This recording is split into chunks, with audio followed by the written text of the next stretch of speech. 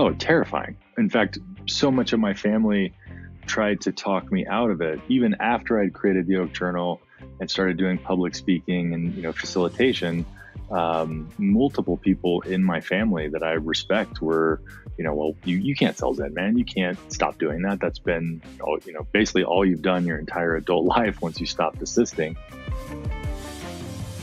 Support for this show comes from Exit Factor. Exit Factor offers a proven method that helps small to mid-sized business owners maximize their company's value. Through one-to-one consulting services and online programs, the trusted advisors at Exit Factor teach entrepreneurs how to successfully navigate and fully leverage strategies when buying, building, and selling their companies.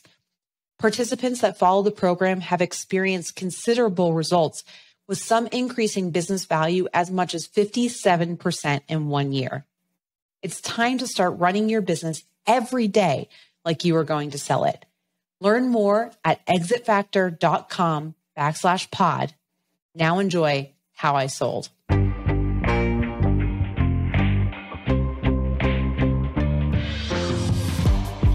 Welcome to How I Sold, presented by Exit Factor. Only 13% of all businesses in the U.S. are sold, but we only hear about the billion-dollar stories. Here we explore the real-life stories of entrepreneurs and business owners like you that were able to build, grow, and sell their small businesses. Now, here is your business exit expert, #1 best-selling author, and host, Jessica Fialkovich. Welcome to How I Sold. I'm Jessica Fialkovich, and I created this podcast after spending over a decade in mergers, acquisitions, and exits, and noticing that we often hear the stories of the unicorn sales. Those companies that are valued over $1 billion. We don't often hear the real life stories. The stories of thousands of entrepreneurs every year that build, grow, and sell their small businesses. These are their stories. Today on the show, saying yes and adding value. Keith Roberts, a creative entrepreneur, shares his journey of building a career and a company in an arena he had no experience in when he first started. Today, we hear how he built and sold one of the top web development agencies in Colorado, Zenman. We talk about how saying yes and keeping your mind open to opportunities can take your life and business in the direction that it was meant to be. Welcome, everybody, to How I Sold, where we tell the stories of real entrepreneurs and how they built, grew, and sold their companies using their resources, bootstrapping, and everything that they had available to them. So I want to welcome today one of my really good friends, and we've known each other for a number of years now, Keith Roberts. He was the founder of Zenman, which we're going to talk about today, but we're going to also talk a little bit about your journey, your new journey with Oak Journal. Keith, welcome so much, and thanks for joining us. Thank you so much for having me, Jessica. Yeah. So why don't you start? I gave a little bit of background, but why don't you tell the audience in your own words who you are? Like, what is your bio today? So my bio today is very different than my bio when I started a company. My bio today is I do public speaking and I'm an author, and I created a tool based on positive psychology and neuroscience to help everybody reach their full potential and be the best version of themselves. But if you rewind 35 years, which I literally just did this weekend, I had my 50th birthday party and I had this incredible gift of my two best friends sitting with me. And Delroy Gill asked the question, what did you see each other doing, when you were 15? And my dream was to be a professional photographer. It's all I ever wanted to do. I went to Brooks Institute of Photography. I have a degree in undersea photography and industrial scientific photography, which was really limited. I could work for like JPL, NASA, or the Cousteaus. And I ended up assisting for a couple of years. I worked for a guy named Bob Carey, who's a photographer, and then Vic Huber, who at the time was the top car photographer in the world. So I'd reached seeing the pinnacle of what I wanted to do in my professional career. But there was this crisis among photographers. The years that I was graduating from Brooks, stock photography was becoming a thing. And so in the past, if you wanted a picture of, a man and a woman shaking hands in a conference room, you were paying two models, you were hiring a location fee, like that photograph and alone might cost thousands of dollars. And now you can get them for pennies or free on the internet. So as I was sort of coming up, the entire industry was dying. And I spent a year as a starving artist. I actually spent my entire savings to have my first art show and made this much money. So then I had no savings and had to get a job. So I literally, the week unemployment ran out, I knew I still wanted to be in creative services. So I started looking at design work. And truth be told, and Caitlin hates when I say this, but I lied on my resume. I said I had these skills. And then when I got the job, I spent the weekend at Barnes and Noble because I didn't have the cash to buy the books to learn the software. So I literally went, cribbed some notes down in a composition book and went on my path to design. And design, I realized really quickly there was a much bigger demand for. And within 6 months of starting to do that and then starting to do some freelance work, I realized web design paid 3 to 4x what graphic design paid. So I jumped into that 25 years ago, which was truly the wild west of the web. Yeah. I mean, most companies probably didn't have a website back then, right? No, in fact, when I first started, I used to, most companies didn't, and I would drive around. I only had experience in like 2 industries. One was developers and the other were like DJs. I would drive around at apartments or new developments and call the loft complex or the apartments and say, hey, I'm interested in moving from New York City to, which is funny because I had a 303 phone number.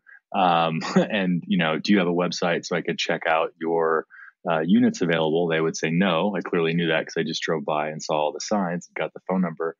And I would say, I'm not interested. Let us send you the floor plans. No, if there's not a website, I'm not interested. And then after a few months, they would potentially hire me to do their website. They would get a phone call from a different person. So it was very guerrilla when I first started, and just truly the Wild West. The aspect ratio was 640 by 480, which is so much, it's like a fraction of our cell phone today. But it was a really fun time for the first few years. Yeah. And I want to get all into that, Keith, but I want to jump back and explore your story a little bit, even before the photography. And one of my favorite parts of your story and your journey is the photography, because you are a very talented photographer. And we'll get into sharing some of your Instagrams and stuff maybe at the end of the show. But tell me a little bit about, where you grew up, and you mentioned you wanted to be a photographer, but did you grow up in a household that promoted creativity, entrepreneurship? Like, what were you kind of cultivated to be as you were coming of age, I'd say? This is another very embarrassing story, but 7th grade, I thought I could game the placement test. And so I thought in my mind, 13-year-old Keith, that the machine just scanned to see what bubble was filled in versus what was not filled in. And so I filled in the entire sheet, every single A, B, C, D, E, which actually took exceptionally longer than just doing the freaking exam. Yeah. And then I was put in like the lowest, like 2 + 2 is 4, 5 + 2 is 7. I was put in beyond remedial classes, and my mom had a real serious conversation, heart to heart, saying, hey, if you try really hard, any school you want to go to, even if we can't afford it, we'll find a way. And like a week after being in that class, the gig was up and I had to retake the test, and they moved me to AP classes. I should not be there. But my freshman year in high school, I took photography. So 2 years later, I took a basic photography class. And I remember the first time I developed a photo, seeing that paper turn into a photograph in the developer was magic. Fell in love. The next year I started going to vocational school, and that professor gave us an opportunity for, I think it was 11 of us. We got to tour Brooks Institute of Photography in Santa Barbara. So, growing up in the desert in Phoenix, Arizona, Santa Barbara, still to this day, it's my favorite place in the world. Campus is on the hills in Montecito overlooking downtown Santa Barbara. And they have this undersea program where you live on a boat and dive and take photos of whales, dolphins, nudibranchs, sharks. It was incredible. And I pulled that. Well, Mom, you said it wasn't that they didn't encourage creativity, but that was my ace in the hole, that like you said, I could go to any college if I could get in. This is where I want to go. And my parents made huge sacrifices to the budget. It really wasn't in alignment with their finances, but they made it work. And I never took that for granted. I actually was able to place out of a couple of classes and save them a couple semesters of dues of registration. But that for me was a pivotal part in my life. And it's also where I found Buddhism. Yeah. Yeah. Which I would definitely want to talk about that too. I do love the seventh grade story though, and you gaming the system. It's almost like it's kind of like an introduction to the entrepreneurship trait of, right, how do you play the game to win instead of like just taking this test. But I love how that frame works, and I love the support that your parents gave, the journey through photography through Brooks. Super interesting. I mean, I think we hear the stories so often about, and this is related to the photography business, but we hear the stories so often about the music business and how that shifted drastically with the introduction of Napster and everything. But I mean, photography really went through the same thing. And even I'll leap forward to today, and now everybody is a photographer, right, with their freaking iPhone. And I think it's not an industry that we talk about a lot, but it's probably been reshaped more so than even music. Even the medium that we use. I mean, romantically, if you've been to my house, you know all the antique cameras I have and my Hasselblad, and I still have 35 millimeter film cameras. And it's rare that I shoot film. It's kind of sad, this dying medium. And, I'll probably never print a photograph again because it's so much easier to use the digital tools to get the results you want. Whereas, printing traditional method with an enlarger and light and dodging and burning, and it took Ansel Adams a year to make one print once. I mean, it's definitely a work of art in that time frame, but yeah. So, all right. So let's jump back into, now you have over exaggerated on your resume, we'll say. Yes. You've got yourself into this now creative space, into web development, really, really leading in that industry. What made you decide that you were going to go out on your own? You were going to start your own company. What was that impetus? It's actually something I'd always wanted to do. You could literally go back to seventh grade. Apparently that was a very pivotal time in my life. And I remember my economics teacher explaining the definition of an entrepreneur, and the way that it, in 1984, when I was in seventh grade, the way they explained it was people that take high risks, that extreme high probability of failure. You'll probably have multiple bankruptcies in your life. It was repellent to everybody else. And I was like, oh, that resonates with me. Like, you tell me I can't do something. Well, hell yeah, that's what I'm going to do. And so I had this goal before I turned 30 to have my own business. When the company that I exaggerated to work for hired me, within about 9 months, I was promoted, and then they were acquired by Equifax. So I was in Southern California, and they moved me here to Denver. My plan was only to stay here for 2 years. And after they moved here, I started doing some freelance work. And then there was some consolidation. I actually decided this is an opportunity. I said, I'll take a voluntary layoff, and I started Zenman full time. So start with Zenman full time. What kind of resources do you have? Like, what did you have, a large bankroll? Like, how did you get the company off the ground? So it was actually the severance. The nice thing about that time was the economy was still pretty solid, and I had a high roll. So I had, I think it was 3 months severance because of my tenure of a few years in my position. And then I just thought, if I can't make a go at it now, I'll never make a go at it. So took the package, never applied for another job, and just started really pounding the pavement, aggressively guerrilla marketing. I was so bootstrapped when I started the company. I had to find a printer that would do trade for design to print my business cards. So, I mean, the most minimal bootstrap company you could imagine. I love trade. I wish we could go back to that. I don't have a business anymore that we can really like trade services, but I mean, trade can go a long way when you're getting started, right? Absolutely. And, the work I've done with, restaurants that take exceptional care of me, and anything they need, I'm always there for them. But I think that applies to everything, karma. It was one of the core values at Zenman was perpetual karma. And if you apply the same ethics and approach to business that I did in my personal life, it paid out. But, the literally only resource I had was a desktop computer underneath the stairs in my 1-bedroom apartment in what was not Rhino at the time. It was absolutely the hood. Yeah. Yeah. It was for those unfamiliar with Denver, it was not the hip city that everybody wants to live in now, back in those days, right? Where I lived, there was no other residences. It was all very, very industrial and attics and crime. But it was the only place I could afford. I had this disillusion when I moved from San Diego. I'd be living in this amazing loft downtown. And then I realized very quickly when I got here, this is like the same price as living on the beach. Yeah. Yeah. A couple Yeah. blocks from the beach. Yeah. Yeah. San Diego is still expensive. So starting Zenman, who's doing this with you? Are you doing it on your own? Do you have any business partners? Anybody supporting you in the launch? No, at the launch, it was just me. And that was actually one of the challenges was the cycles of I'm selling, I got a bunch of work, I have to do the work and I'm not selling. And I finish the work and I have nothing lined up. So it was very much and always one of the challenges in running an agency that doesn't have recurring revenue. When you're project based, every month is eat what you kill. And it was probably one of the most stressful parts of that business.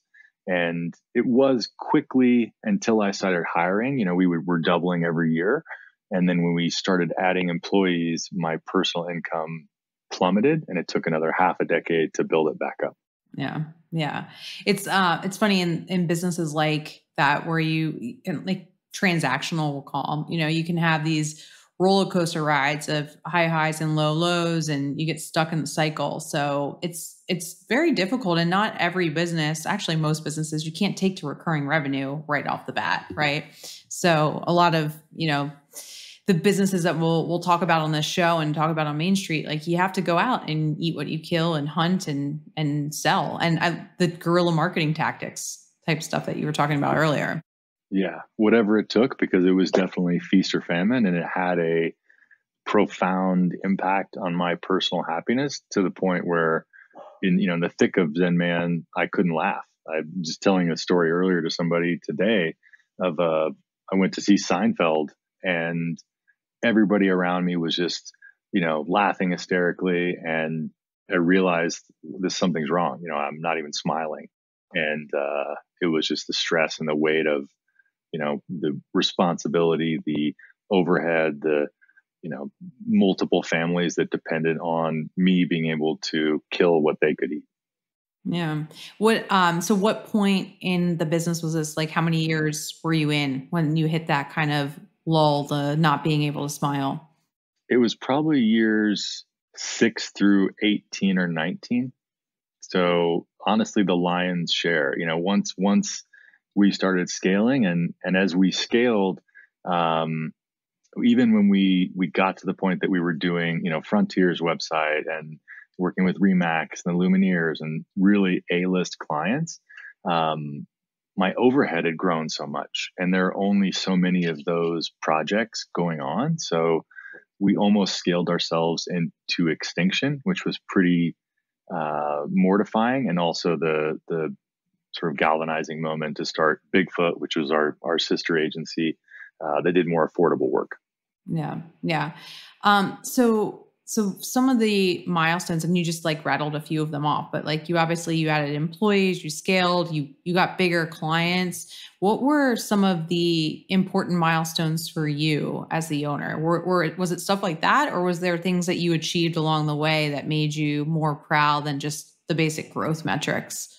There were a few milestones that have sentimental value, right? The first year we did 6 figures. I remember that I bought myself a Mont Blanc pen to commemorate it. Qualifying for EO was a big deal. It's funny because now I have 2 of those pens because I need to give one to each of my boys. And I don't remember which one's the original. Hitting 1 million was a big deal in that it allowed me to join EO. And joining the Entrepreneurs Organization for me personally was where I learned how to actually be an entrepreneur. I think the first 16 years, I was just too stubborn and would do anything to not fail, from, calling and lying and saying I was interested in buying an apartment to try to get you to, do a website, to working, 90 hours in a week when I had pneumonia in one of my lungs and, forced them to check me out of the hospital.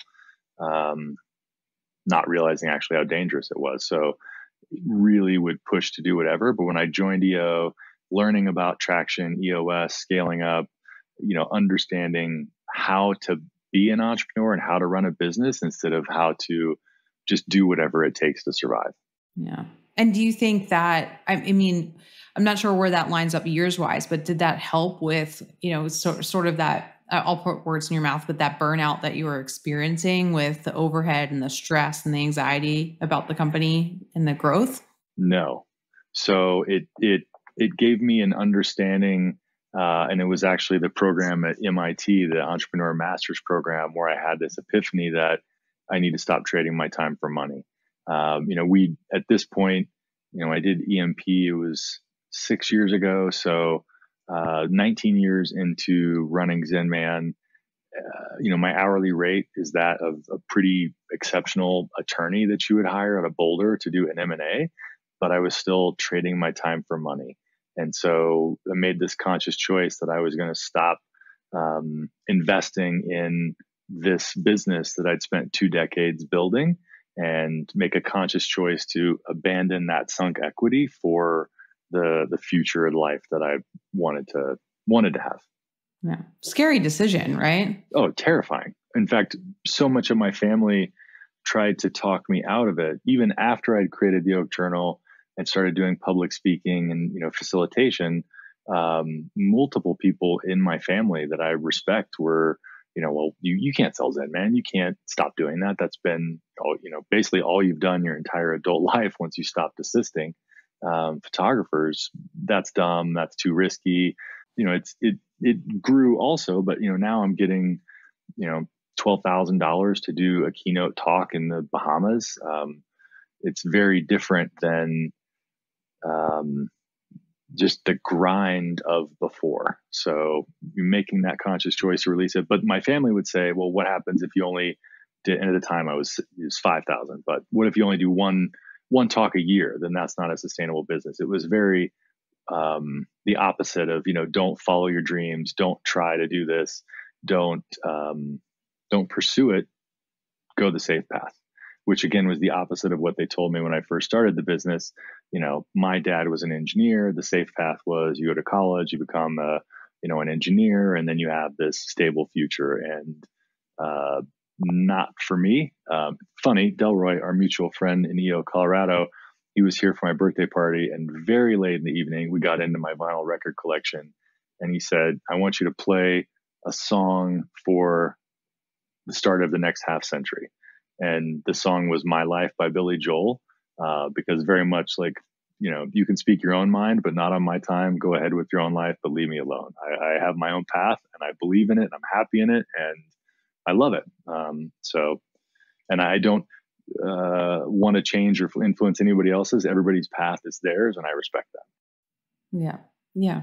It is interesting. You start on this entrepreneurial journey, and it is risky to start your own business. And then, you're 18, 20 years in, and now your business is your safe path. Right. It's an interesting flip of how the family was thinking and supporting you at the time. So now, you're basically, and I remember this point, you're running 2 businesses, right? You still got Zenman going, and you're launching your speaking career and the Oak Journal. Why did you decide that exit was the right time, or what propelled that decision for you? Was there some planning and preparation, or did it just happen one day? The exit was serendipitous. I had actually made the choice that I was really scaling back the agency. I'd let most of the employees go. I had an opportunity to go on a speaking tour in Asia. And one of Mindy, my partners, her mindfulness teacher actually had a nightmare that I drowned. And she reached out to Mindy and said, hey, I need to talk to Keith. I called Celeste, set up a meeting, went and talked to her. And she said, I had this vision that if you stay on the path you're on, it's going to kill you. But you have this opportunity in this trip, in this speaking tour. And I think if you embrace this, I see nothing but abundance and happiness and truly having an impact on people's lives. So when I went to Asia, I said yes to everything. Didn't do any agency work for 3.5 weeks, and the world didn't stop. Everything went on fine without me. And that was the shift. And when I came back, it was, really, I wasn't just like turning the lights off, but in all honesty, it was a dimmer switch that I was really slowly turning down. But there were a lot of clients I've had for 2 decades, like the Bonanos, that have become good friends, and I didn't want to leave anybody without a solution. And that's when the acquisition presented itself, and it was synchronicity. I met Danny Solden, who was the founder of MBlue, at Machu Picchu at an EO Leadership Academy. Again, EO, the reason for the sale that existed. Danny reached out to me and said, "Hey, I want to buy a company in the US, an agency to expand." And I started saying, "Hey, here's some good ones that you should look at. I wouldn't look at these companies. You should Google lawsuits against company X." And he said, "No, I want to buy your agency."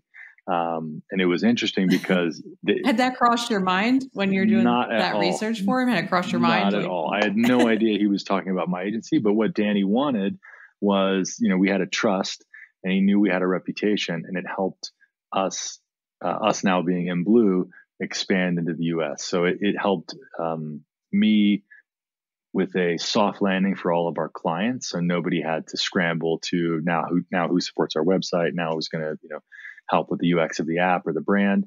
And it was very much a win-win, which was the amazing synchronicity in that. So, it actually happened really, really quickly. I remember calling you, and, Stan wrote up the contract for us. And I think within 45 days, the acquisition happened. And then, I had a year earnout,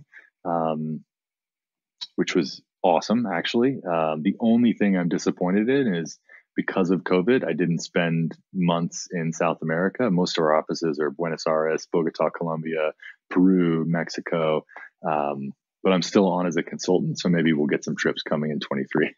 Yeah, that was probably one of the more attractive areas of the deal, is being able to explore down there a little bit. Oh, loved, absolutely loved that. And it was just honestly going with the flow of life. Everything will work out, and everything, if you follow your path, if you do the hard work, I don't believe that you can just wish upon a star and manifest, $1 billion exit like a Sarah Blakely. But if you, put your nose to the grindstone, and it took me 2.5 decades to have an exit, and it wasn't a Spanx exit or a Brad Feld exit. But it was a good exit. I got to buy this new house exit. I got to live my ikigai, which is to be a bodhisattva. If you don't know what that is, I'm a Buddhist. Bodhisattva is somebody, this is not for Jessica or everybody listening. Bodhisattva is somebody whose purpose in this incarnation is to help others reach enlightenment.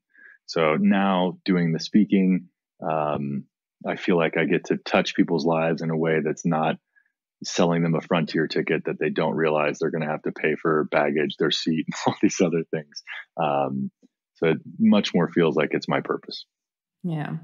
Yeah. Well, I like you brought that up too, Keith, is that there was a serendipitous spiritual component to this path and this exit for you, but also you didn't just wish upon a star. I mean, this is a 2-decade business, nose to the grindstone, guerrilla tactics like you started out with. Like you worked your ass off to get the business to where it was. It wasn't just, I'm going to manifest this exit and it's somehow going to appear, but there was a component to that. And I think that's the interesting part of your story, is that those two fields, whatever you want to call it, kind of merged together at the right time, the right place for you.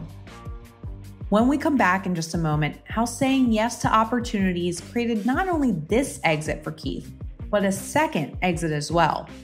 More on that second exit and how Keith created a second business from clients that he was turning away.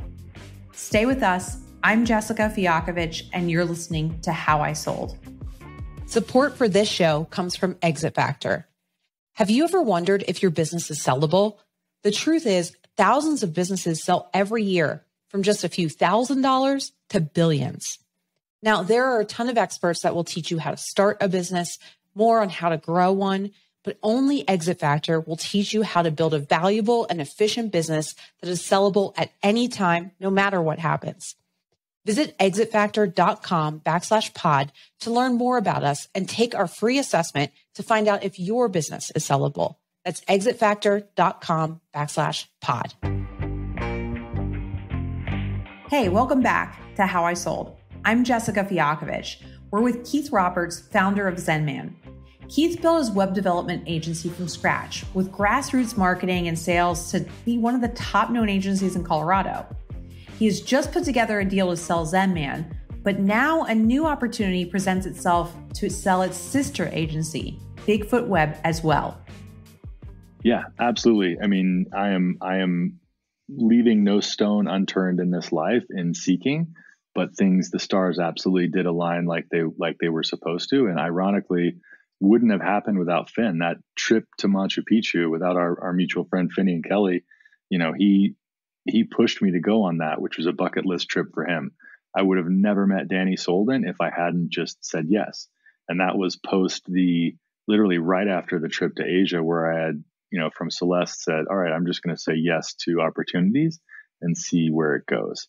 And ironically, a year to the day of selling Zenman, I sold Bigfoot to another EOer that I met saying yes to somebody that came from South Florida and reached out and said, I want to meet other EOers, other entrepreneurs for a coffee. The other thing I think factors into that is I very much try to add value.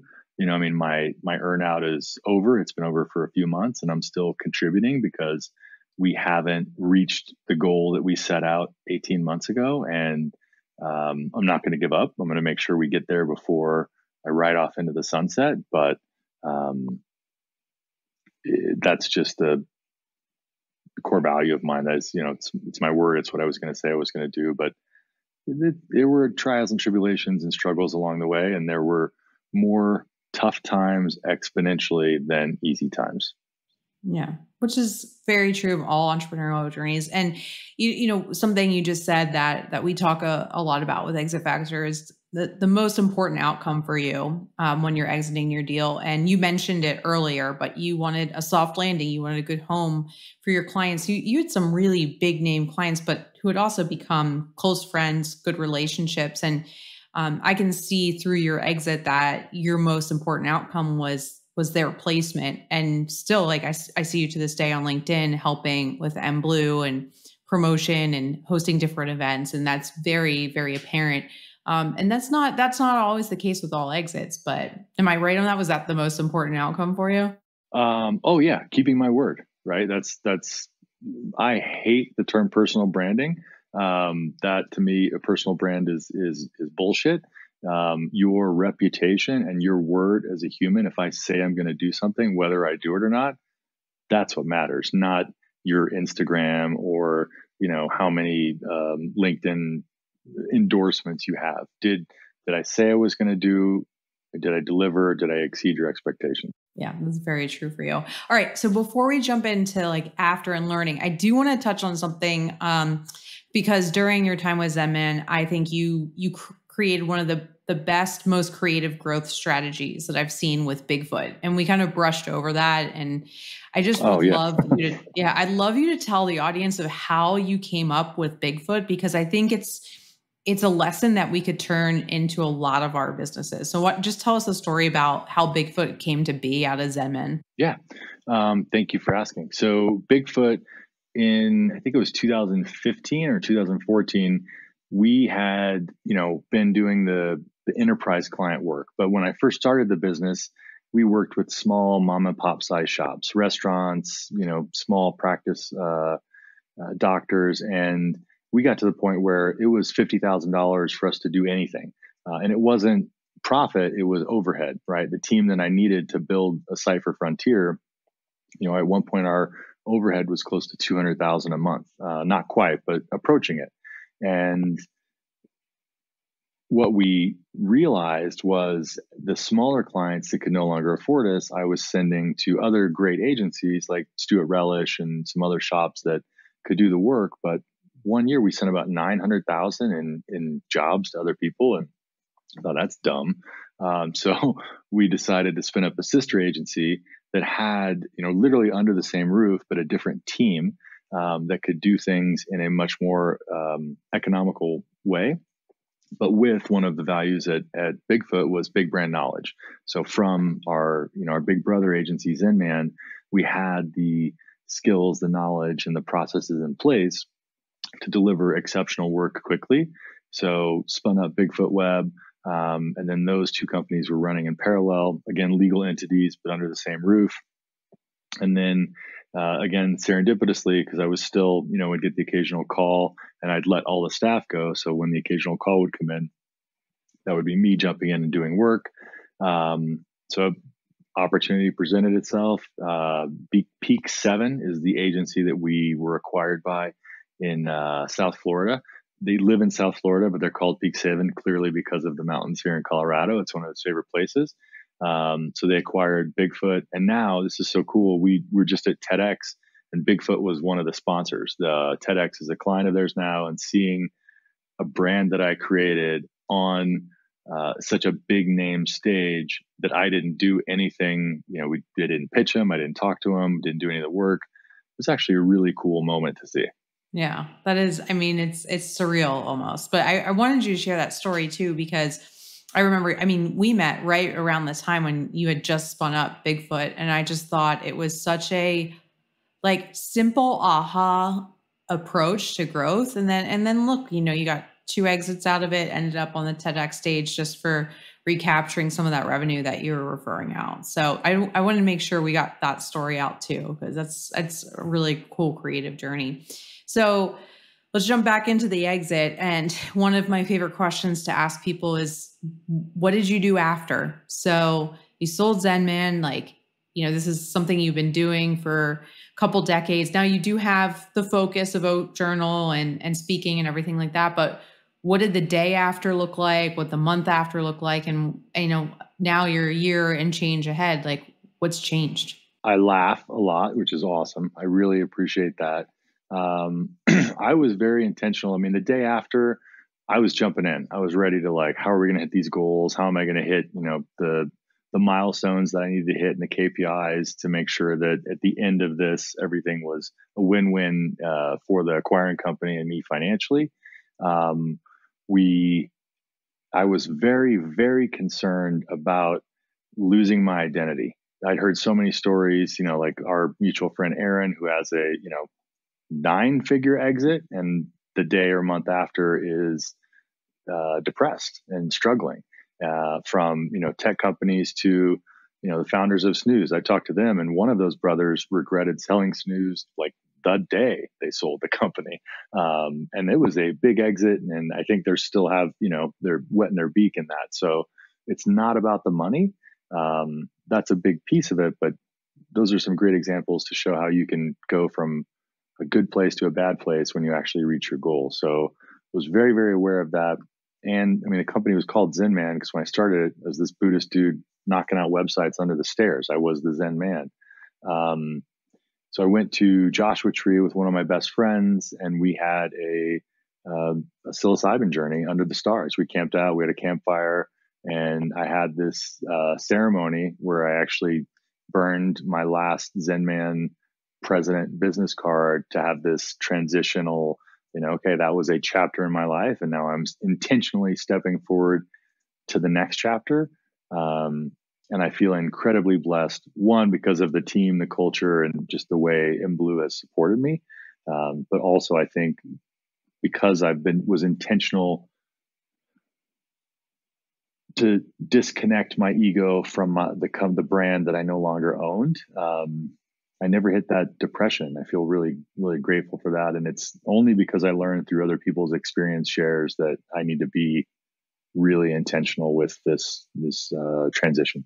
It's such an important lesson. And I think sometimes in the entrepreneurial community, we focus on the more tactical and strategic decisions we're going to make towards an exit. But the reason I ask about the after is because my first exit, my husband and I also went through depression and a really dark period. But the fact that you were aware of that, you learned from others, not mistakes, but unawareness, and had something scheduled, not just to transition, but also celebrate. I see a lot of people that they don't celebrate. And something we'll talk about on this podcast a lot is only about 13% of all businesses are sold in the US. So it's a huge accomplishment to even go through an exit. And I think a lot of us take for granted and don't have that celebration or that transition moment to what's next. The transition moment was awesome for me and really important. And another thing, this is going to sound like a 13-year-old kid, but similar to that pen that I got when the first year I did $100,000, I bought my Hattori Hanzo katana. So I have this traditionally forged, gorgeous Japanese katana, and that's my memento of like, this was the result of Zenman. This is the win from the hard work. And I'm a big fan of commemorating special moments, right? I have a bottle of, I don't drink, but I have a very special bottle of port that the Bananas gave me for my 40th birthday. That was, I think, 1813. It was pre-Civil War.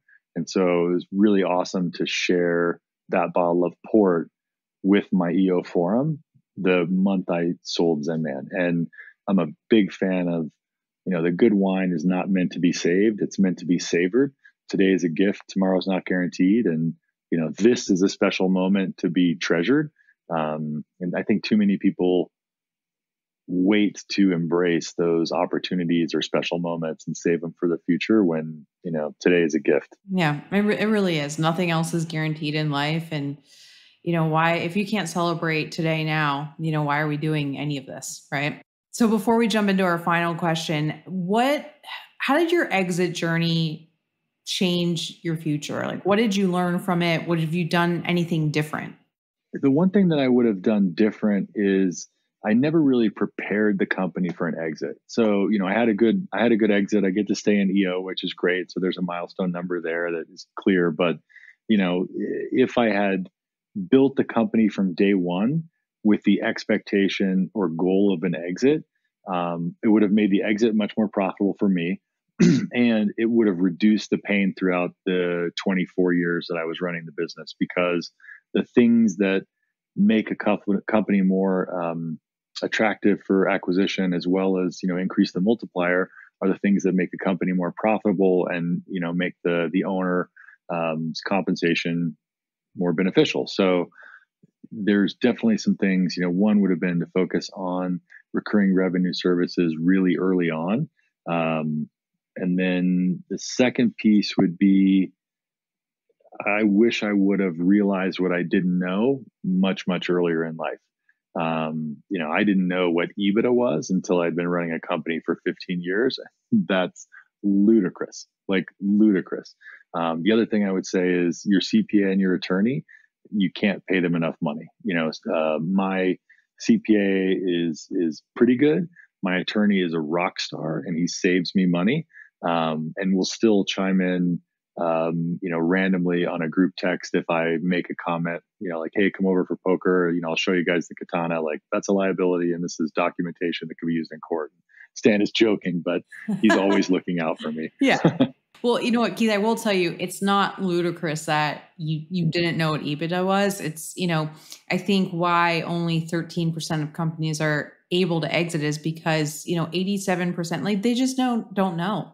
We have our heads down. We're, like I said at the top of this podcast, like, we're not telling the stories of people who have billions and billions of dollars they've raised to go spend. Like, we're in this, we're building these companies and we're doing everything. Or the chief revenue officer, chief marketing officer, chief janitor, right, in our companies.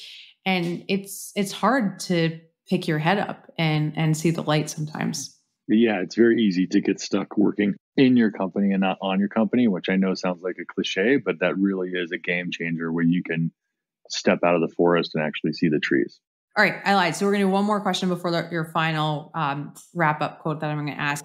I want you to tell everybody, because what you're doing, actually, this is a great pivot, but what you're doing now really helps people pick their head up. And I want you to share a little bit about what you're doing now, your calling that you spoke about a little bit earlier, and then also wrap in where people can find you if they want to learn more and interact. Absolutely. So that EMP program, I made that conscious choice, stop trading time for money. So what is a product that I could create? And I read this really interesting article about companies that follow Kickstarter and Indiegogo, and they see products that have a ludicrous demand, and then they will beat those people to market. It'll be a factory or somebody that can manufacture something quickly. I did not want to steal anybody's idea. Again, perpetual karma is one of my core values, but I saw a couple of journal products that had similar techniques to the structure that I have, but not exactly the same, like the 10-10-10 morning routine from Warren Rustand, daily gratitude. And I thought, with my design skills of running an agency, I've designed books before. I've laid out publications. So I built the Oak Journal, which is a 90-day journal based on positive psychology and neuroscience to help everybody reach their goals. And I started, printing these and gave them away to my EMP class. That led to the speaking tour in Asia. And it's really been, a flywheel that's just started moving with more and more momentum. So Oak Journal is what I do now. It's interesting because I really thought I wanted to just make this journal and sort of wake up in the morning and look at my phone and see how much money I made when I was sleeping. But what happened was the public speaking. And now it's actually been such a gift. I love helping other people reach their full potential. My why is through science, spirituality, and gratitude to help others be the best version of themselves.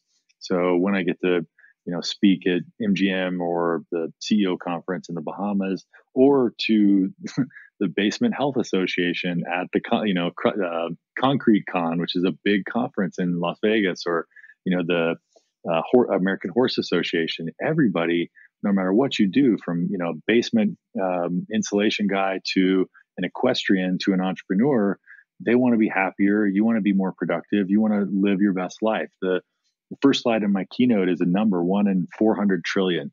And that's actually the statistical probability that you have a life. And that number is just the number of eggs a woman is born with times the number of sperm a man will produce in his lifetime. The odds that you exist, not factoring in there were 6 billion people on Earth roaming around that had to come together to conceive each of us, that once they were together, 1 in a 400 trillion chance. So it's such a miracle that we exist. And then the second slide is a quote: "What if your last day on earth, the person you became met the person you could have become?" And so it's about understanding what a gift this life is, what a miracle that we've won the biological lottery, and to not take it for granted, that as a Buddhist, and I see this with people in my family and with friends, there's lessons that we are supposed to learn in each life. And if you don't learn those lessons, then we're forced to repeat them. And I like to think that some of the harder lessons means we're closer to reaching that enlightenment. But I see people that are going to be repeating that same pain, and it's heartbreaking. But it's their journey, not mine. Yeah, you can't put other people's rocks in your backpack. Yes, exactly. Put your own oxygen mask on first, all that stuff. My Oak Journal's right here too. So, and I've been using it every day since I think you launched it. I remember before you launched it, and you used to have your own notebooks where you would scribble out for every day your gratitude, your focus, and everything that you had put into the Oak Journal. So I know it's been I wouldn't even call it a game changer. I'd just say it's a life changer for me and a lot of other entrepreneurs, even for our leadership team.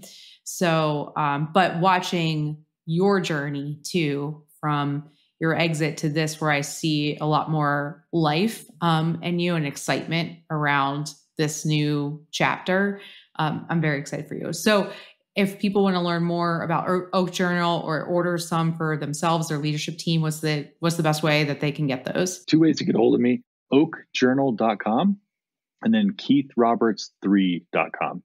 There is a really famous science fiction author and then a rock star. I think he's in Humphreys McGee. So I'll never have keithroberts.com, but Keith Roberts 3, I'm the third, is how you can get a hold of me for anything. And then amazingly, they let me keep the URL Zenman in the acquisition. It's very funny to see, like, Zenman's no longer a part of it. And Stan actually told me, and I will curse for this, I don't normally curse. I said, Stan, can you, in the negotiations, try to see if we can keep the URL. I just finished a book called Becoming Zenman. Again, it's like people know me as that. And Stan's exact words were, "There's no fucking way, but I'm happy to ask for you." And when Danny heard, he said, do you want to do another agency? I said, no, Danny, I have a book. It's called Becoming Zenman. And he said, that's a great name. You can have the domain. So in 6 months, I get that back and can start using it to promote myself.